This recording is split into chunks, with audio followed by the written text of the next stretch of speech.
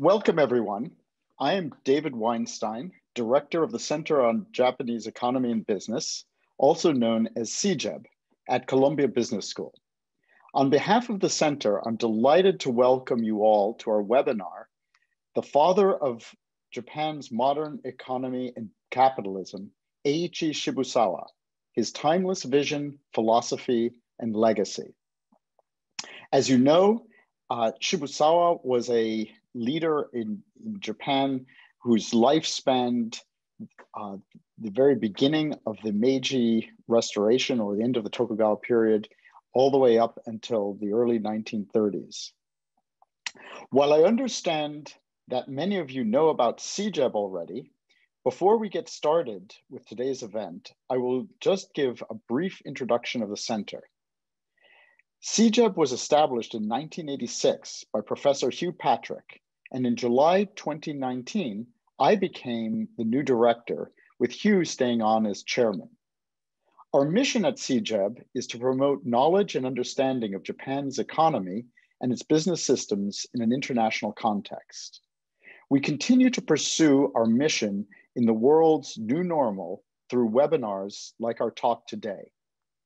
I'm honored to introduce our speaker today, Ken Shibusawa, Chief Executive Officer of Shibusawa & Company Incorporated, and founder and chairman of Commons Asset Management. Mr. Shibusawa founded Shibusawa & Company, a strategic advisory firm for alternative investments, ESG, SDGs alignment, and human resource development in 2001. He also founded Commons Asset Management, a mutual fund dedicated to delivering long-term investment opportunities to the Japanese household in 2008. He has extensive market experience at JP Morgan and Goldman Sachs, as well as More Capital, a global macro hedge fund, where he was the representative managing director of the Tokyo office. He is also director of Keizai Doyukai, which is translated as Japan Association of Corporate Executives, and a steering committee member of the UNDP SDG Impact. Mr. Shibusawa has also worked extensively to preserve the legacy of his great-great-grandfather, Mr. Eiichi Shibusawa. Mr. Shibusawa was a leading figure in the development of Japan's modern society, who was also involved in the founding of some 500 enterprises and economic organizations, as well as 600 organizations for social welfare, education, and international exchange. Determined to promote individual and private initiatives, he was a champion of civil society from the late 19th through the early decades of the 20th century.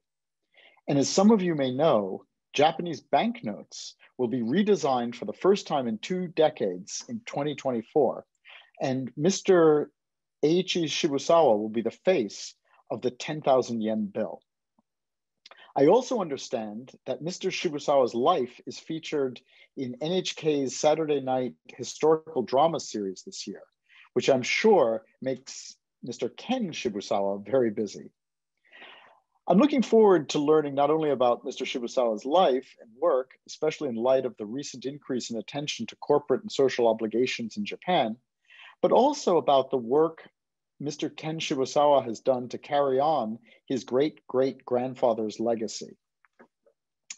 Before I turn it over to Mr. Shibusawa, I want to take a moment to thank our corporate and individual sponsors for the generous donations, which allow us to continue to develop and deliver exceptional webinars like this one. Mr. Shibusawa, the floor is yours. Great. Thank you so much for your kind introduction, David. Hello, everybody. My name is Ken Shibusawa. Good morning for you, for those of you joining us from Japan, and good evening for you in the United States, but I understand from all over the world. So thank you very much for joining us for this event. My name is Ken Shibusawa, and I'll be speaking for the next 30 minutes regarding my great-great-grandfather. But the gist of the talk is not to reflect the past, but to rather think about our future. Just as a brief background of myself, I was made in Japan. but I'm the product of the American public education system from second grade in elementary school all the way through college. After I graduated from the university in the mid 80s, I came back to Japan for a couple of years, worked at a NGO, Japanese NGO in areas of foreign affairs. And then went back to business school. And then this was getting to be the late 80s when Japan was booming. So through business school, I went from the nonprofit sector to the extreme profit sector, and where I spent my career in my late 20s and 30s at places like JP Morgan, Goldman Sachs, and More Capital. So as you can see, my background, even though I knew about my great-grandfather, I was not really in his sort of sphere of thinking in those days. But as I was reaching my 40s, I started my own company in 2001. And up until then, I thought that my great-grandfather didn't have any interest in leaving any assets for his ancestors or for his descendants, so because there's not a single stock in my name, even though he's known to have started about 500 companies. But I discovered that actually he did leave a very, very valuable asset. And this asset, there's no inheritance tax, so it doesn't decrease, but depending how you utilize it, it actually increases. And this valuable assets is actually his words. He left a bunch of words for not just for for me, but for the generations that came after him. Um, um, but you have to realize my highest level of education in Japan was second grade in elementary school. So I had a very, very difficult time reading what his words were back then. But I got a little bit of help from my father. He translated old Japanese into present day Japanese. And that's how I really got started. That his words actually, because it was said in the era about 100, 150 years ago, but there was a sense of, in Japanese, mirai shiko. So it's like looking always towards the future. And so what I discovered was that if you translate that into present day language, it's really applicable to present day Japan, probably because the era of Japan, I believe, is shifting, and the era of the global economy is shifting in a sense. And so in a sense, that's, I think, calling back Shibusawa Eiichi from his place 100 and 150 years ago. About a year and a half ago, this headline kind of caught my eye. This was Jamie Dimon, which was the CEO of JP Morgan and also the chairman of the Business Roundtable, basically said that we as corporate managers have been looking after shareholder value for all these years, but now going forward, we need to be looking after the interest of the employees, of the customers, of our business partners, and the society. So basically, he was saying, not only shareholder capitalism, but what's important is stakeholder capitalism. And about a year ago, this article also caught my eyes, that stakeholder capitalism arrives at Davos, the World Economic Forum, which is a forum where the winners of the capitalist society actually gather, right? And of course, people at Davos saying, "Oh no, we've been saying this for the last 50 years." But in any case, stakeholder capitalism is a kind of a new wave currently in the way of thinking of capitalism. And of course, almost every day we hear or see this word, ESG, environment, S, social, G, governance. So this is the time. And think about it, ESG around 2005, 2006, back then, it was an area for specialists, and it wasn't sort of the focus for corporate management or the capital markets, 15 years ago. But especially here in Japan, the last 5 years, this ESG is really come to the main focus of corporate management and also the capital markets. So this is the kind of time that we're living in currently. So in this context, so he arrives. Eiichi Shibusawa. He's known as the father of Japanese capitalism, but he never used the word capitalism, shihon shugi. He used the word capitalist, shihon-ka, but not capitalism. He used this word called gappon shugi. The characters meaning merge, awaseru, and moto. For those studying Japanese, moto, it looks like a book, but basically it's like a source. So basically what this gappon is saying is you're merging resources together to create value.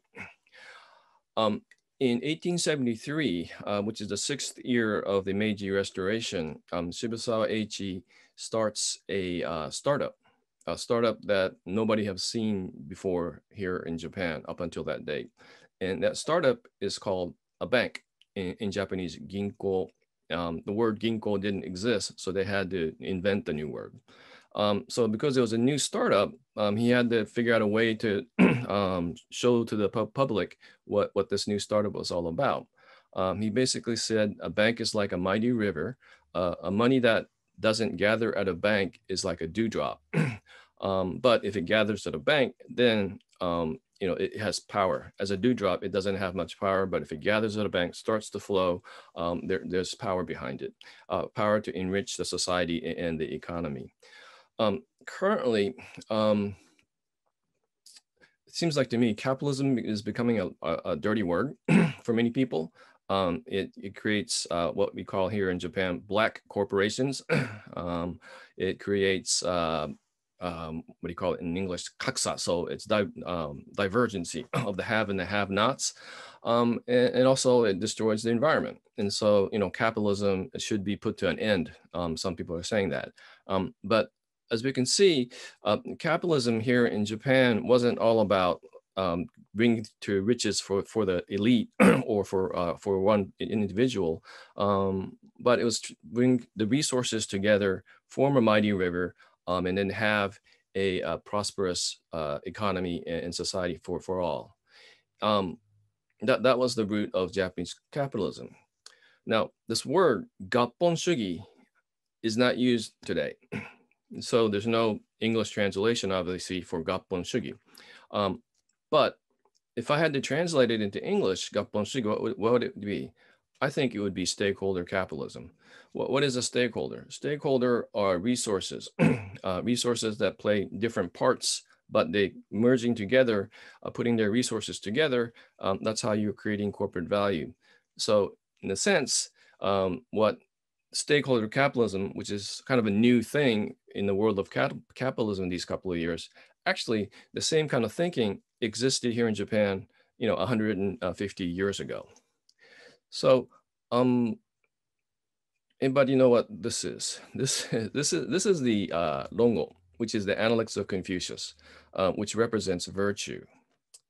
And on the other hand, what is this? This is the abacus, soroban, which is the original handheld calculator, basically. And this represents business in that sense. And so my great-great-grandfather, Eiichi Shibusawa, basically said Rongo and soroban together. So what is Rongo and soroban? Basically, people translate it into like ethical capitalism. And that's basically what it is, that you should practice ethics in terms of in running your business. But if you just leave it at ethical capitalism, it doesn't really, it only, I think, rings a bell for a few, and it doesn't spread, but I think that if you translate Rongo and soroban into present day language in a different context, but keeping the essence of what Shibusawa wanted to say, I think there's lots of people that could grasp on to what he was trying to say about 100 and 150 years ago. Rongo and soroban is a book that was published back in 1916, I believe, 1916, which is the 5th year of the Taisho period. And it's a book not written by Shibusawa, but it's a collection of his public speakings. And so, but it is his words about 100 and 120 years ago. And in that, he says something like this: even though the corporate executive become wealthy, if the society is left in poverty, then his own happiness will not last. Maybe we could use the word well-being, which is kind of a new word these days that we use. So basically saying if the 1% becomes wealthy, but the 99% is left behind, then his own well-being will not endure the test of time. Says something like this as well. If wealth is not achieved through integrity, then it will not endure the test of time. That is why it is important for us today to make efforts to integrate Rongo and Soroban, which appears to be so far apart. So from this two teachings that he left, thoughts that he left, I thought, well, what H was trying to say about 100, 150 years ago, that the well-being will not endure, that wealth will not endure. Basically, I think what he was saying, Rongo and Soroban, 100, 150 years ago, is this notion of sustainability. If you don't know how to use the Soroban, there's no sustainability. But if that's all you're looking at, maybe that's not so sustainable either. You might trip over. If you're just reading the Rongo teachings of Confucius, that's fine. But when the world is changing, if the only thing you're doing is reading the Rongo, that's not so sustainable either. I think Eiichi Shibusawa basically said you had to merge the two together. It's kind of like just like this car moving forward with two wheels. If the one wheel is very large and the one wheel is very small, you can't go straight and you end up turning around in circles. And so to me, Rongo and Soroban in present day language is this notion of sustainability, which leads to another important keyword called inclusion. Basically, it's not just for the 1%, but the 99% should be included. So I believe this Rongo and Soroban is basically in our present day language is sending a message of sustainability and inclusion. And in that respect, the most important, I think, aspect of Rongo and Soroban is actually this word, and. It's not or. Or is exclusive. It's 0, 1, black or white, and it increases efficiency. So it's very, very important in running an organization, obviously. And if you're trying to analyze something, or is different. It's very, very important. If you're going shopping, it's important. During COVID, obviously, or is, if you're contagion, if we're not, very, very important. But with the power of or, you're basically comparing something that already exists and you're not creating anything new from it. But the power of and is basically you're trying to put together two aspects, two sources together, which may not fit apparently at the first take. But I think the trick here is to have the trial and error and not give up. And if you try to put something together, and if the environment is set up in a proper way, maybe there's a new chemical reaction and you get new creation. So it's basically, and the power of and for me is you might not have the answer right in front of you, but trying to merge these two aspects together, basically you're trying to create something new from it.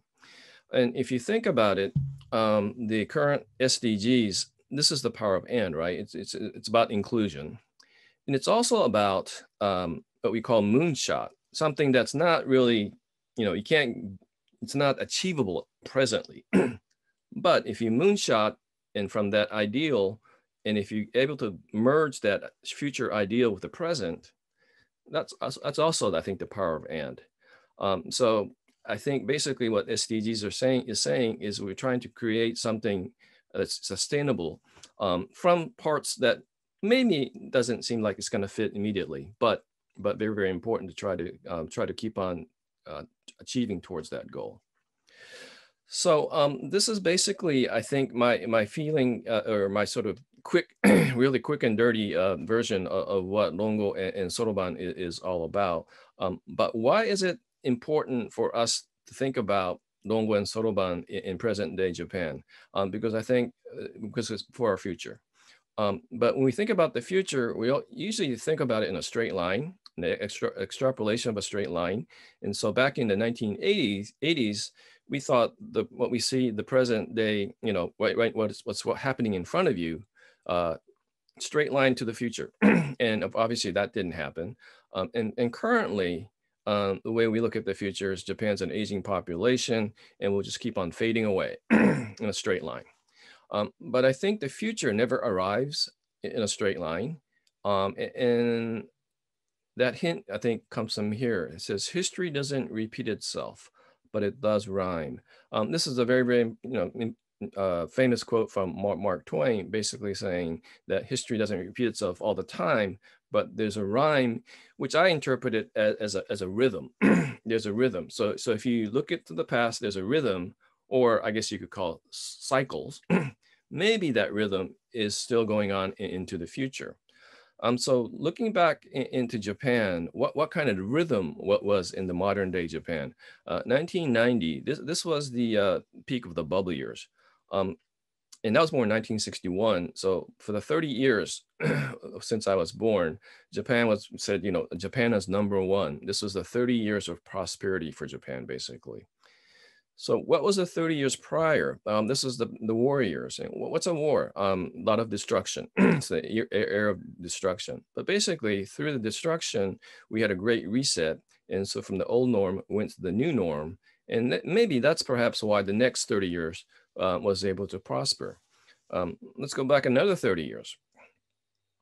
In 1904, 1905, there was the Russo-Japanese War, and that was a significant event, basically saying that an emerging state in the Far East caught up with the modern economies, of the West in a very quick time. And so basically, this was the era when I think, if you look at if the history of Japan in this era, probably up until that point was probably an era when the ordinary citizens probably lived the most a well-being life that they ever had up until that point. Then looking back another 30 years, and this is the Meiji Restoration, which is a very famous new start, right? Reset for Japan. There was almost 270 years of the old norm, which was basically destructed, and in a new emerging state started, the Meiji Restoration. So it's a very, very simplistic recap of the past. But if you kind of look at it, you kind of see this rhythm. There was this 30 years of destruction, 30 years of prosperity, 30 years of destruction, 30 years of prosperity. And in 1999, we're basically told that beyond that, Japan lost a decade. And they were like, we lost 2 decades, we lost 3 decades. But perhaps if this rhythm is still going on, it wasn't a lost decades, but maybe it was 30 years of destruction. And if this rhythm is correct, well, guess what? We're supposed to be in the new era of prosperity now. Now, I've been using this slide for the last 10 years for all kinds of public speaking engagements. And at the end of 2019, I thought, maybe this slide, I can't use it anymore. Then because I felt like currently there's lots of old norms being changed into new norms, but there wasn't this pinpoint destruction that I could point to. Then 2020 opened up and we had COVID. And if you think about it, it's not like a destruction like a war, but even when there was a world war, I don't think the world stopped at one time. But that happened this time. So I think I finally found this sort of significant event here that really is changing the mark for a new era for the world, but especially I think in the context of my looking for Japan. Of course, 10 years ago, I didn't think that we're going to have COVID in 2020. There's no way I could have foreseen that. But the reason why I started thinking about this rhythm was the fact that I thought 2020 was going to be a very, very important time for Japan. I felt that 2020, leading up to the 10, 20, 30 years up to 2020, and then beyond 2020 from 10, 20 years, it would be a totally different world, different society. The reason why I thought that was I was looking at Japan's demographics. This is Japan in 1930. My father turned 91 last year, but he was 1 year old, and Japan was this beautiful, beautiful pyramid-shaped demographic society. Then the war ends in 1950, Then we get a lot of children. This is called the Dankai Sedai. So it's the baby boomers for here in Japan. 1960s, this is the era I was born. So the baby boomers kind of came back down a little bit, but still we had this pyramid. And this is the time in 1961 here in Japan, we got a national healthcare system and we had a national pension system back in 1961. Basically looking at this population pyramid, demographics, lots of young people working, supporting the elder. This was the period. In the 1970s and 80s, if you think about it, the baby boomers are becoming coming to the workforce and they're having families. So in 1980s, we're told that we're in the bubble years. But if you think about it, there was a real demand of the household with lots of people working with children, which meant they probably moved, which probably meant, well, you need to buy new household appliances, you need to buy a new car, and all that kind of stuff. So there's actually real demand supporting the growth for the Japan in the 1980s. Then if you come into 1990, we leave the Showa period and we're in the Heisei period. And when we look at the Heisei period, the Japanese demographic chart like this, we can't use the word pyramid anymore. It's like this sort of, I don't know how you pronounce it in English, but it's the hyotangata. So there's this two bulges. And basically there's two bulges for the last several years go up like this, right? This was, I can't really see the top end of my chart here, but anyway, so this is probably, I can't, this Zoom thing is difficult because I can't see the top end. What year is this? 2010.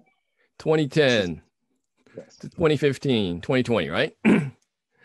This is 2020. So if you look at it for the last 30 years, basically we've seen this two bulges just sliding upwards like this. Then from 2020, what happens? Check it out. We have this massive change of the pyramid into this reverse pyramid. So what's happening is, I hope this is 2050, around 2050 or 2045. Yes, it is 2050. Okay, great. So basically, we're into this period, what everybody has been pointing out, this really aging society.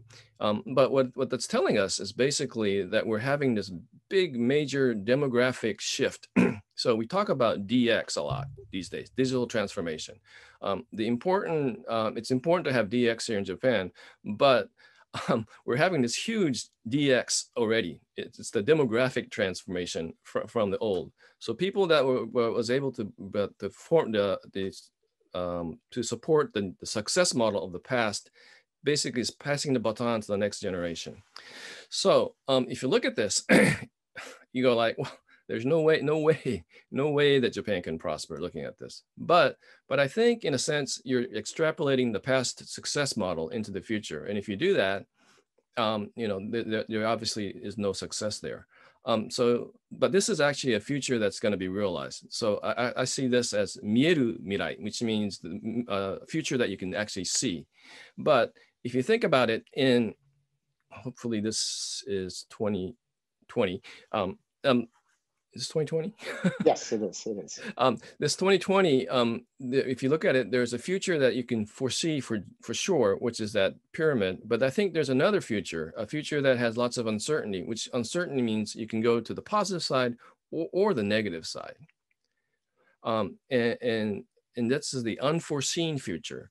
And for me, what I'm hoping on for the new generation, for the Reiwa period is, and we can kind of go more in a deep dive on this in the discussion, the latter half, is I think this generation is very, very important, what we call the millennials and the theory, the Generation Z, I think.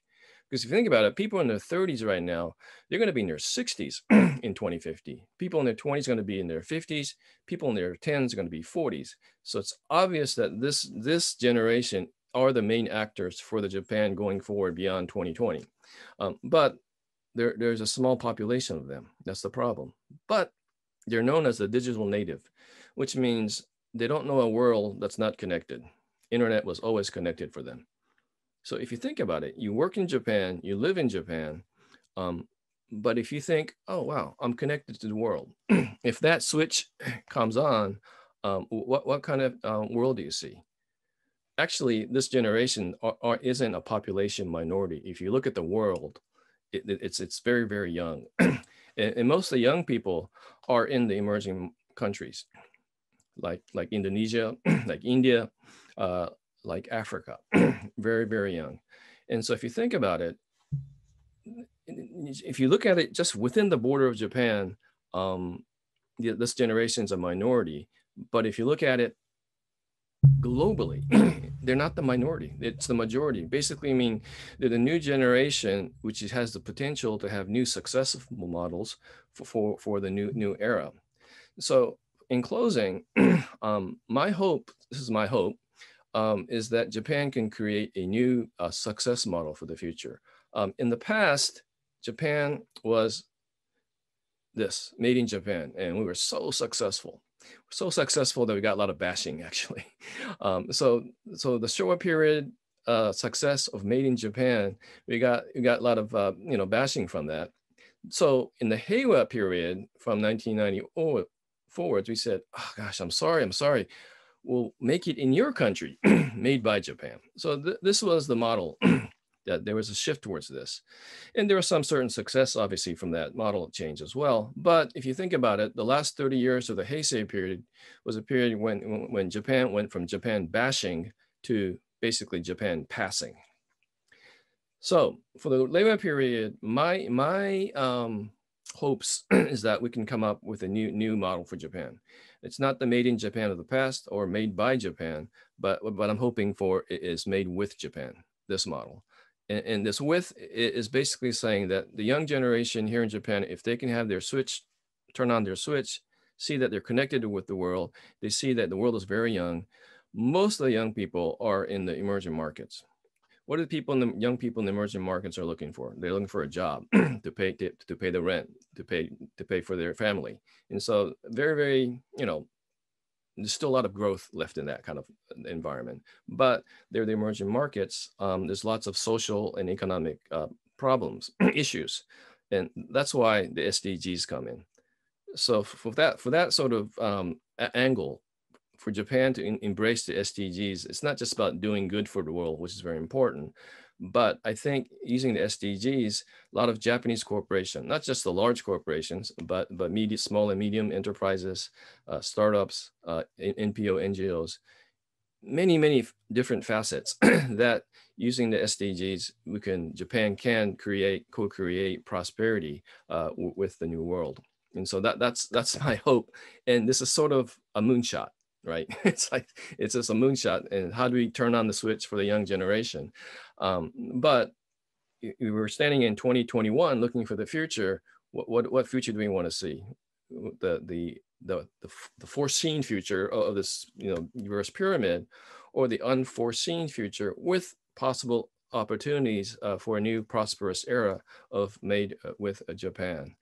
So I'd like to close my remarks, but one sort of advertisement. Actually, I started a podcast. I turned 60 this month, so I thought I'd try something new. And so I thought, well, maybe I'll do a podcast in English. And so I started a podcast called Made with Japan. So if you Google madewithjapan.net, one word, madewithjapan.net, the site should come up. But the first interviewer was Takni Nami from Suntree Holdings. Very, very lively, nice conversation. That's already up. And the second is actually, she's an alumni of Columbia, Christina Amijan, who's a professor here in Hitotsubashi, and she's also very, very animated. So we had a nice conversation. So that should be coming up soon. So if you're interested, please check this out. All right, sorry for speaking so fast, but I was trying to pack in a lot of things in 30 minutes, but my initial remarks are over. Thanks. Thank you so much. That was really great, and great to hear that you were talking with Ninami-san. Suntory is actually a sponsor of the center, so that was a little unpaid advertisement. That worked out. That worked out. We didn't communicate ahead of time about this. I have lots of questions, but I'm just going to hold off for a moment because I want to give one of our students a chance to ask a question. So Yasuhiro Kanemaru is a student here at Columbia Business School, and he's prepared a few questions, and I'm going to let him introduce himself, and you can ask a couple of questions and then turn it back to me, and we'll take it from there. Yasuhiro? Yeah, thank you very much. Can you guys hear me okay? Great. Yes. All right, so thank you very much, Shibusawa-san, for sharing your insight today. It is very helpful.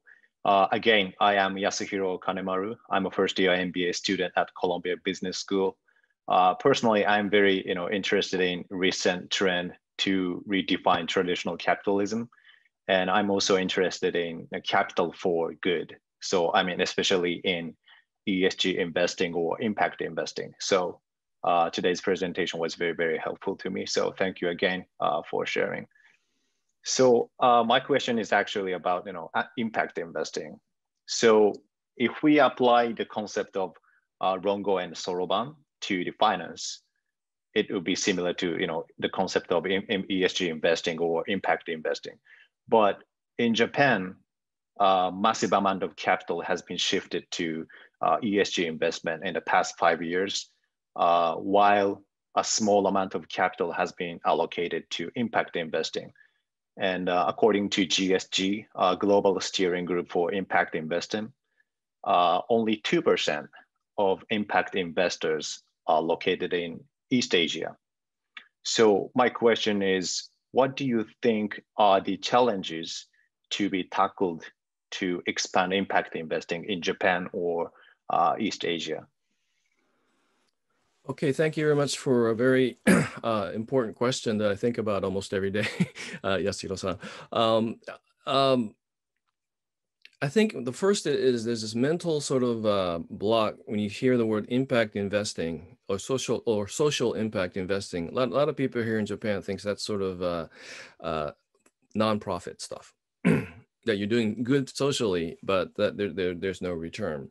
So I think we need to define clearly what impact investing is about. And to me, you have to have the intent to have social impact, but at the same time, you have to have economic return for it. And so it's not charity, but it's actually an investment with impact. And the second part that I think is sort of blocking lots of the institutional money to come into impact investing here in Japan is the fact that, well, there's two aspects. One is that in Japan, institutional investors look for a track record, sende, which for a lot of the impact investing, especially here in Japan, there's no really track record. And also, if you think about from Japan to the emerging markets that I talked about, frankly, that's where I think most of the economic returns in impact investing will come from, just because they have the potential for growth because of the population, because of the social need, and so because of the economic need. But Japan institutional investors have this trauma of investing in emerging markets. I think back in the 80s and 90s, they went to Latin America and got burnt, and went to some other areas, got burnt. And so they have this trauma about emerging markets, and you're thinking about impact investing into emerging markets, and you're kind of like, ooh, well, maybe we'll study a little bit more. Japanese is very good at studying, so we'll study it a little bit more. Another aspect of impact investing, which I think this is it's an issue for all global institutional investors, and this is why I think impact investing has come to a new level last couple of years, is this notion of measurement. So what's a real impact investment? Well, you're actually able to measure the impact, right? And so being able to measure is very, very important for institutional investors because they're fiduciaries. They can't just say, oh, this sounds cool, we'll invest. They have to explain it to somebody else. And economic return is very, very easy to explain in a sense because you can put a number on it. But when you're saying impact, economic impact, social impact, it can mean different things to different people. And so I think we're in the process right now of trying to come up with a common language for what social and what economic impact is about. And so it's a work in progress, basically. But I'm very, very encouraged that Kanema-san, that you're interested in impact investing, because I think this is the one I was mentioning earlier, that the new generation that creates the new success model for the new era. Impact investing is one way to able to show that, basically, right? And so, and I've been involved in trying to start up impact investing here in Japan for the last 3 years, and lots of people in your generation are interested in this era. And I think it's actually a shame. I think I'll say it because it's in English. I think it's a shame that the financial institutions here in Japan can't pull the trigger more, and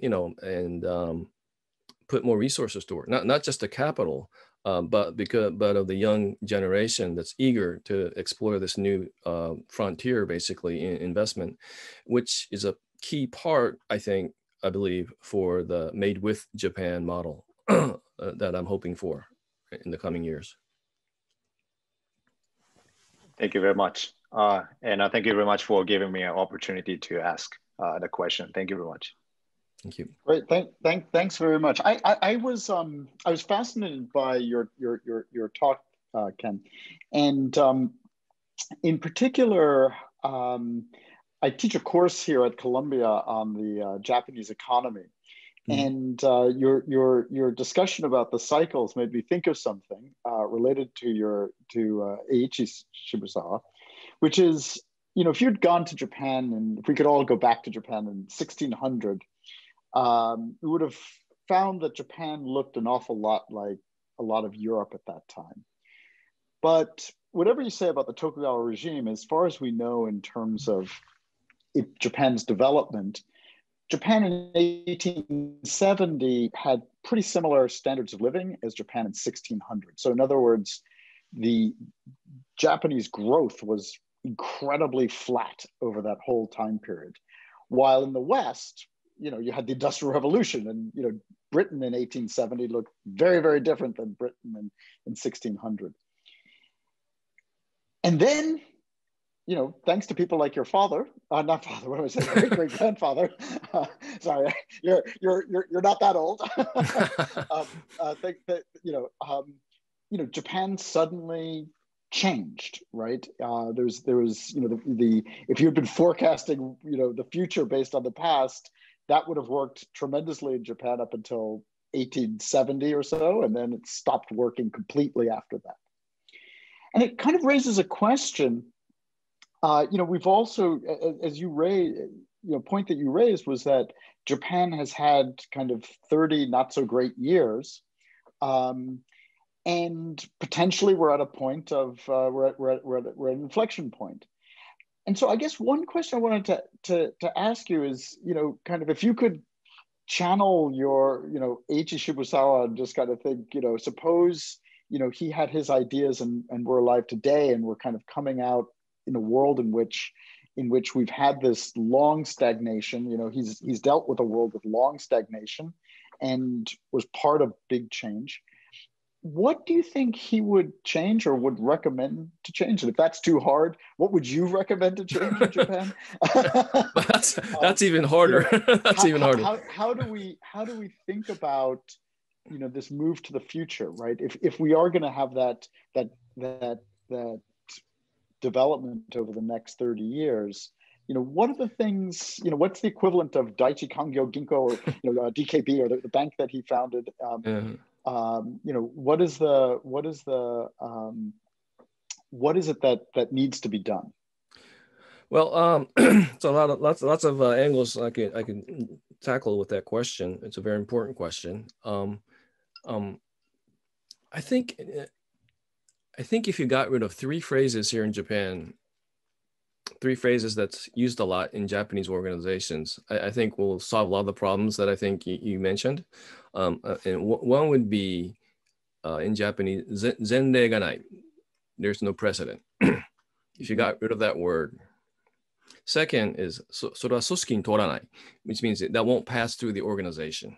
I think it's a good idea, but it won't go through the organization. You can't use that word. And the third is 誰が責任取るんだ? Who's going to take the responsibility? Well, it's obviously you and your boss and the CEO. I mean, who else is going to take the responsibility? You know, so that should be a no-brainer. But I think those three words, actually, I've heard of it countless times in many, many different, you know, scenarios last 10, 20, 30 years.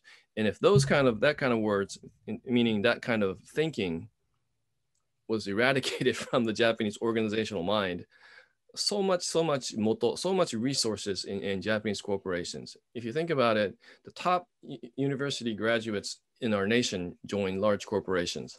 The top, basically, right? Well, let me take that back. The real top, I don't think, are joining large corporations as a result, because they feel like they're not able to maximize their potential in a large corporation. And so it should be a wake-up call. and there is a wake-up call for a lot of the senior management, that maybe they're missing a lot of the young talent to come to their large organization, but still the education system and the entry point into large corporations is still pretty much Showa period. Basically, you know, mass hiring at one time, that kind of mentality. So from that aspect, I think we need to change. And I think for Shibusawa Eiichi, if he, you know, if he came back now and looked around to what happened to the companies that he, you know, founded, he would be, I think, rather angry in a sense that you know, basically the angry in a sense that says, like, yeah, I mean, you need to be more future looking, you know, that you need to take more risk. and you know, but because I think if you read Eiichi Shibusawa's words, he's known as this, you know, father of Japanese capitalism, ethical capitalism, kind of seems like a nice old man, kind of that kind of image. But if you actually read his words, it's got a lot of edges. It's got a lot of edges because basically he's unsatisfied with the current state of the society.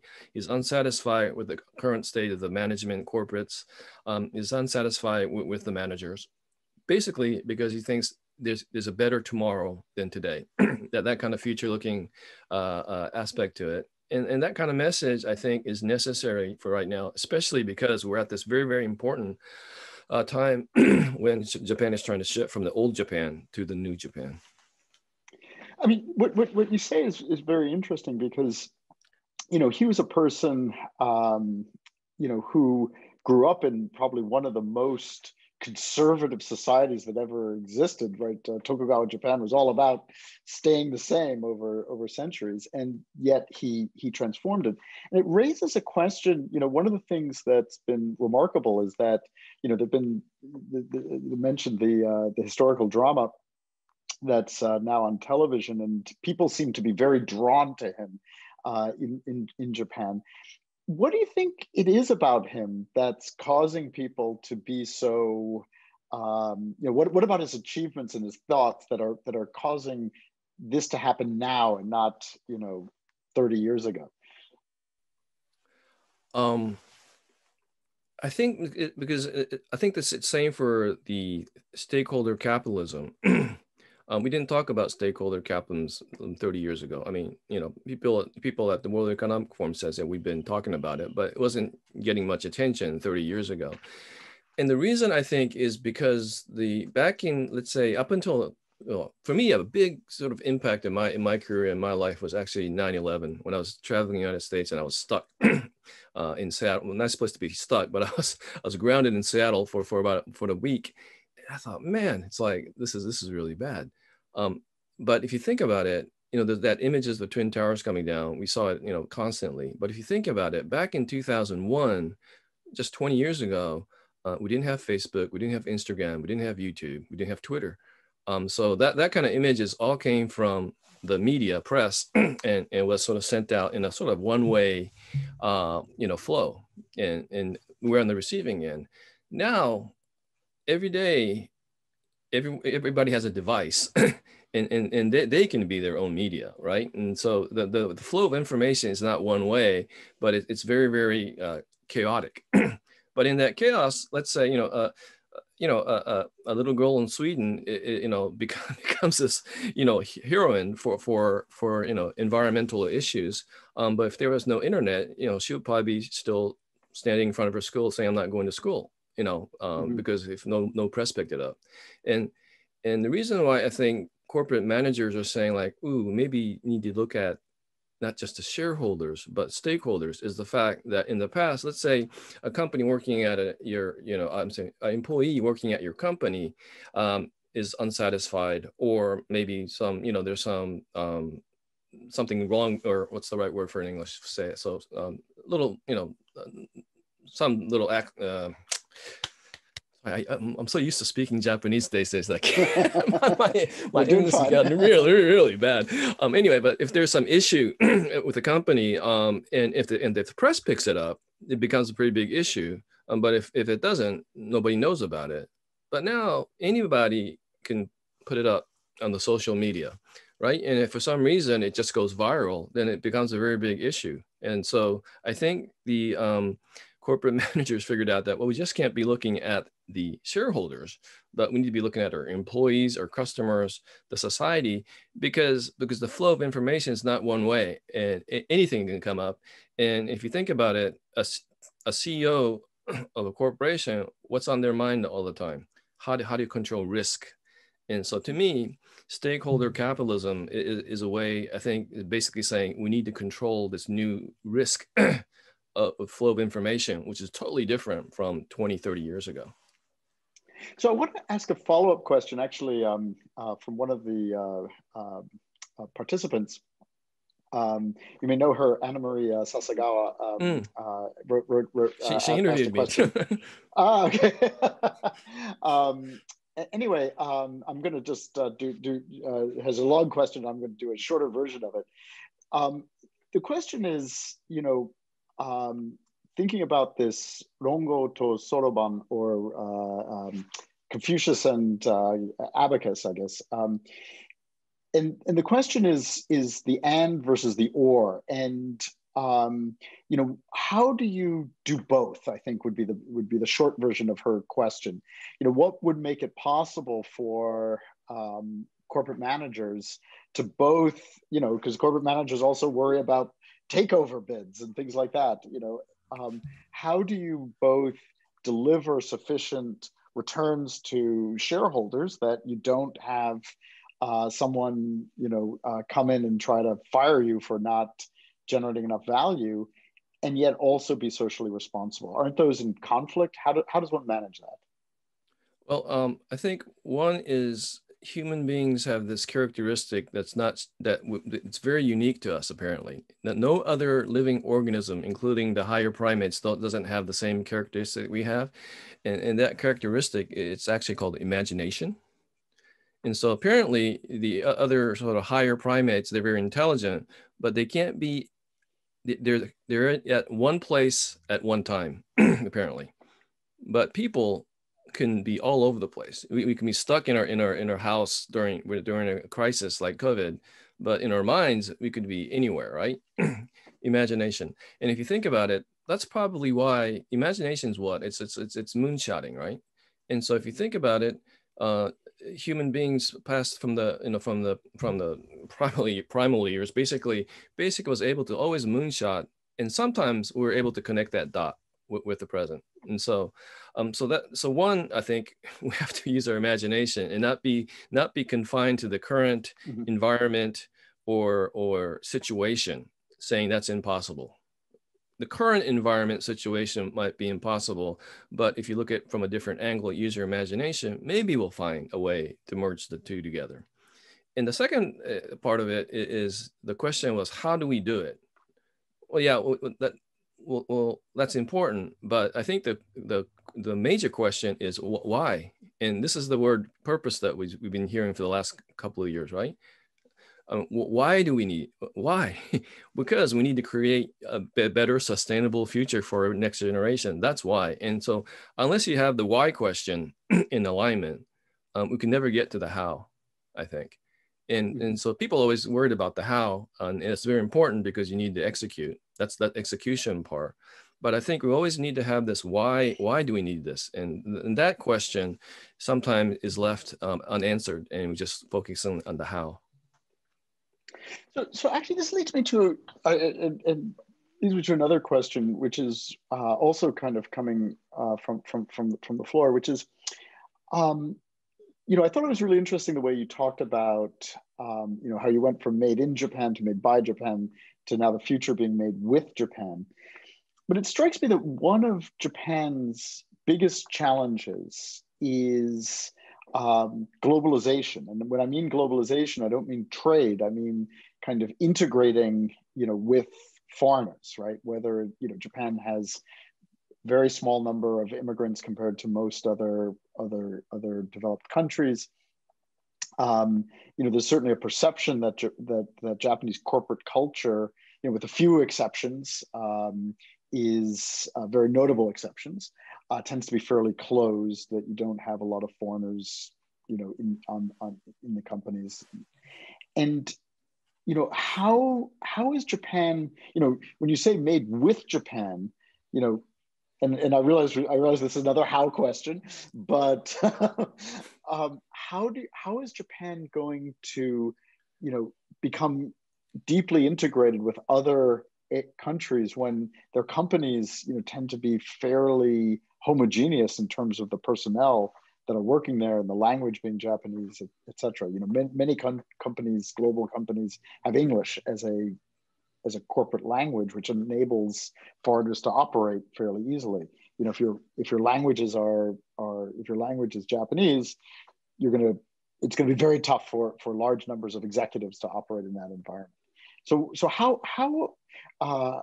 will Japan turn into a country in which made with Japan is the future? Right. I think this undercurrent of actually, if you think about it, if you look at in like 30-year time snap, like 30 years ago, it was unusual to see a non-Japanese native working for a large Japanese corporation. A couple, very, very rare, right? These days, it's not so rare, still a very small number is small, but currently it's become not abnormal, right? Mm-hmm. And if you looking back 60 years ago, my elementary school, the public elementary school I went here in Japan, it was very, very homogeneous. When my children went to the same school about 40 years later, which is about 10 something years ago, it was so international. I mean, there's like lots of different people, nationalities at a public institute education elementary school, and so the trend is there. But the question is, how do we get to the next level? I think the trend is in the right direction, but how do we accelerate it? And I think this COVID kind of really did it in a sense. The reason why I think of that is before COVID, for a lot of people working for Japanese corporations, the probably going to their office, that was their job. Right, going to the office, going through commuting to that was their job. But with COVID, kind of like, well, gosh, I don't need to go to my office to do my job. And so basically, it kind of you release this thing where like everybody had to come to one place, do their job, and then go home. But now it's like, well, it's kind of there's a hub, I guess, but they can be anywhere. And I think this is a very, very important sort of mindset, that you don't actually have to be inside your company to do the work. You can do it from the outside, which basically means you don't have to actually be working here in Japan. You could be working outside of Japan. So basically, I think in a sense, it sort of destroyed the sort of boundaries of what work is about, in a sense. And so that's, I think, how, in a sense, that because I think in a sense, it's so comfortable we're here in Japan, living here in Japan. So why do we want to go outside? It's like it's so comfortable, Well, but if you're forced to go outside, you kind of like, well, then you see a new perspective, right?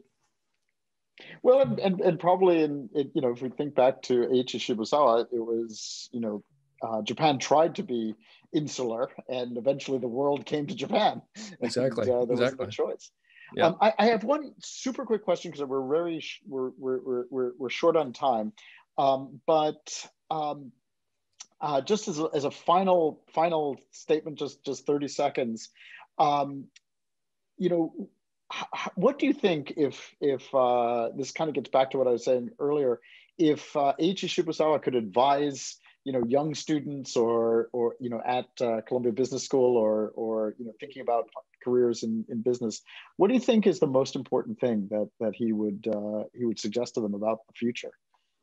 Let's say see the world. See the world. Because Eiichi Shibusawa, he saw the world when he was 27 years old, you know, went to the Paris Exposition that really opened up his eyes. And so in a quick short, I'd say go see the world and make your own decisions based on that observation. That sounds like very sound advice. And one of the best ways to see the world is come to Columbia Business School. That's right. That wasn't planned either, right?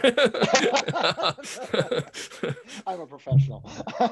Well, thank you so much. We're out of time, and it was a tremendous talk, and I think we all learned a lot. And I just want everyone, I know we can't clap, but to thank our speaker today, Mr. Ken Shibusawa, for really illuminating discussion. And also I want to thank our corporate and individual sponsors for their support during these difficult times.